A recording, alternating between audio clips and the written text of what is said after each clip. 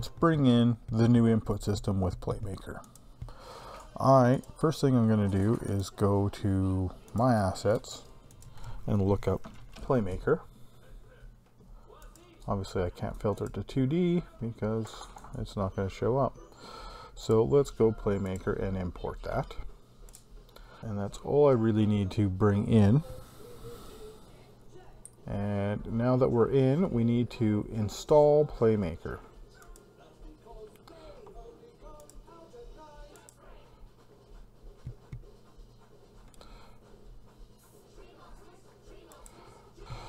Alright, so now we have Playmaker installed. So let's look for input. There's the input system. Let's install the input system. Normally, you would install the input system first before you install Playmaker. But now it says, okay, do you want to restart? Okay, yeah, sure. It does that. Okay, yeah, save? Sure, why not? Okay, so now that we've installed Playmaker and the new input system, let's go over to project settings. And we go down often, by the way, pro tip, always go to linear. I'm not going to change it now because it takes time. So here we have input system package, new and old. So we're going to make sure we're on the new. Let's see if it actually brought it in for us. Maybe they've changed this because prior you had to reinstall it. So let's go input. Oh, we do have it already. So we don't have to install.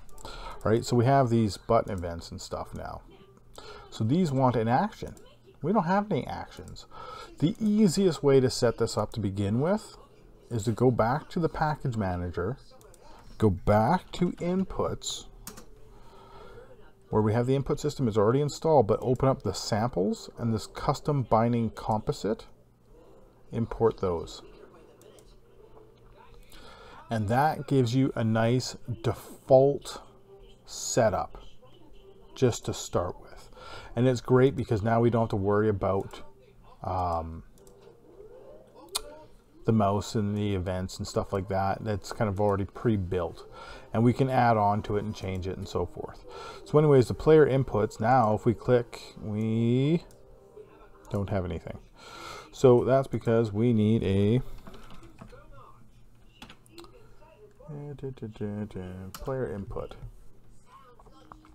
So we need a player input, right? So let's create actions.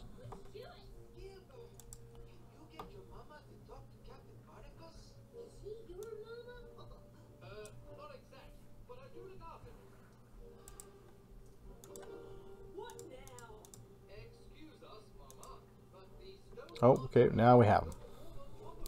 Must have just been some errors happening there. Okay, so these are what come in from this composite, right? Are all these little actions. So if I go here, if I open that up, we have this stuff. Okay, so I did have to create that first, and then it fit them all underneath it. But these are just actions. So I can now choose an action, fire. That's it. And you ask, okay, well, what the hell is fire, right? Fair enough. Fair enough. So if we click on this guy, the root, the thing we just made, and we go edit, we go up to here. So this is all stuff that comes pre-made, right? So it has all the UI stuff, all the submit, which is why this is kind of really nice to bring this in, because it sets a lot of this up for you. But it also comes with player. And it comes with look, move, fire. Now you can add more maps, you can do all sorts of different little things. You can modify these, change these, do whatever you want, right? But it's very easy now that we're in here. We can go, let's create a new action called jump. It has no binding, so let's give it a binding. And we can now click that. We could also hit listen, or you could choose stuff, but let's say hit listen. Now if I say touch the space bar, there it is. Okay, so now we hit that. So now we have jump, just like that. Oh, make sure to save. So if we now look over here, we should have jump. It's right there. Let's shrink this down. Right, there's jump. We literally just made that. So is pressed, let's say, is jump. And let's just hit play. And I'll press and hold the space bar. Let's make sure we highlight that. So it's false. And we're on the game window. I press and hold space. It's now true. See? So that's how easy it was to set up the inputs, right? Is we went to here and we added jump. We assigned space to it. But you can assign more, right? I can add in, add another binding. And let's, we can do gamepad. Which button do you want to use on the gamepad? You can add more keyboard stuff. We can, I don't know, let's do M, right? We can have them both. Now we have space and M. So we can, I'll turn on autosave. All right, so now if I hit play, if I hit space bar, it's true. I let go of space bar, it's false. I push M, it's true. I let go, it's false. Right? I can now use both of them. So you can create these actions and then use these, like we can name them whatever you want, right? And these are buttons, right? Input button events, but you can also use canceled, enable, get bool, get float, get a move vector, right? Let's get rid of that for a minute. And we could say, let's use the move, right? Because we know the move, if you open it, the move is actually based on, WASD, the left stick of the gamepad, and it's got some other stuff in here, right? So we can say, and this is just like get axis vector. So let's store the vector, hit play. And now if I push, I'll use the keyboard obviously.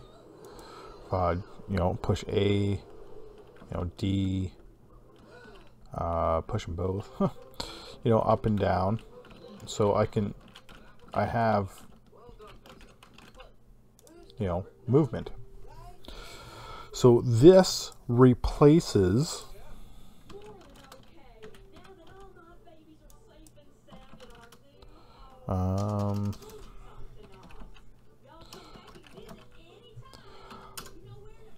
this stuff. All these things, the get axes, right? Like if I go space, let's say is jump. I'm going to turn this stuff off, right? This is the old system, and this still works. I actually still use this stuff a lot, but if I hit it now, I'm not getting anything, right? I should be getting it. I'm not getting it, and that's because this guy is set to the new system. It's not even looking at the old system anymore, right? So a lot of these actions, when you look at input,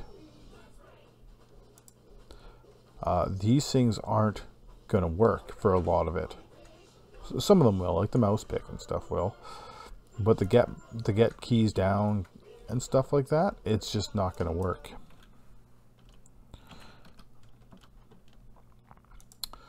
So you can, and I've actually, I've never tried this, but you can go to both.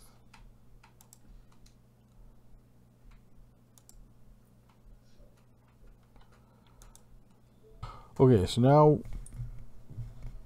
now we're in both, right? So I had to reboot Unity for it. for it to take effect, but we're in both.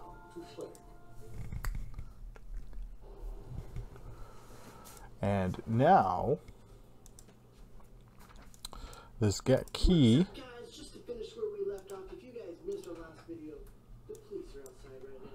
should work. No, it doesn't work. It's still looking for the actions. So now I don't know if that's actually supported on the both with Playmaker. I have no idea. We do have these back though. I see that. I don't know if those will work. We can try them out. Oh yeah, there we have our vector. I might have just had to delete that action and replace it. Now let's do input. Let's get the move vector. Well, let's bring in move. We're going to have to store it into a different variable. Let's call this one X, I suppose. So technically, I'm going to be using the same buttons for both of them, but it's running two different systems. So let's see if they work. Yep, they work. See, look at that. Look at that difference. If I hit forward and say a direction, these are giving me 1 and 1, and this is 0.7, 0.7.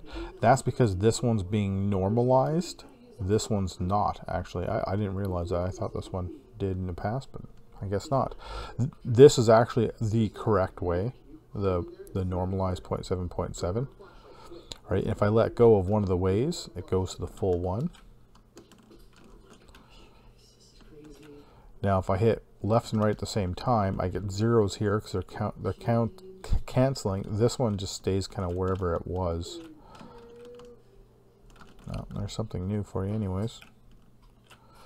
So there is how we set up the input system to get going on that with Playmaker.